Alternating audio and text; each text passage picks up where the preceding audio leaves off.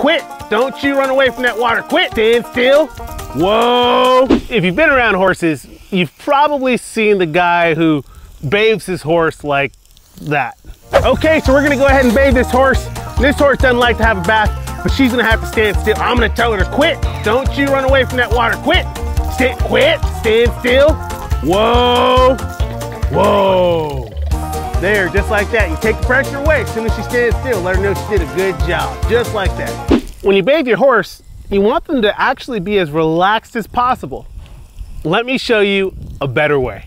So instead of going at your horse and just putting the full spray on them, it's so much better to actually start kind of off to the side and see how they do with that. Just so that they get a little bit of that mist, but not direct water on them. And you can see she's kind of worried about it. And now what I'm gonna do is I'm actually gonna start on the ground by her feet. So I'm just gonna hit the ground close to her feet and it'll kind of bounce off and hit her feet. And I wanna see how she does with that first. Just kind of get her acclimated at her feet.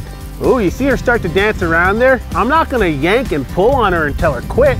I'm just gonna kind of move with her. Let her know, hey, if you wanna dance around and move around, that's okay. I understand water's maybe a little bit cold.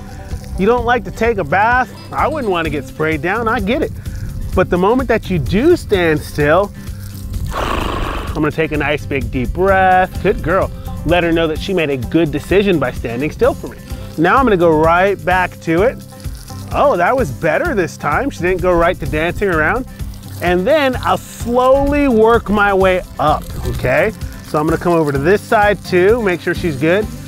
And I'll slowly work my way up. And if she starts moving again, what am I gonna do? I'm gonna be patient. I'm not gonna pull and yank on her and make her stop moving. I'm just gonna kind of float with her.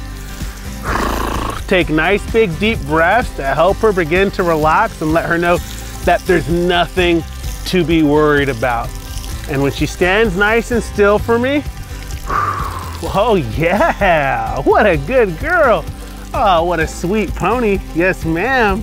Yeah, and I'm gonna go right back to it, starting down at her feet, working my way up. If she moves, I'll just kind of float and drift with her. Oh, look at that. What a pony. And for a first bath for her, I'm pretty pleased. Is she standing perfect for me? Nah, not absolutely perfect, but has she made progress? Absolutely. Take your time and gradually introduce them to scary or uncomfortable things so that instead of traumatizing them, you're actually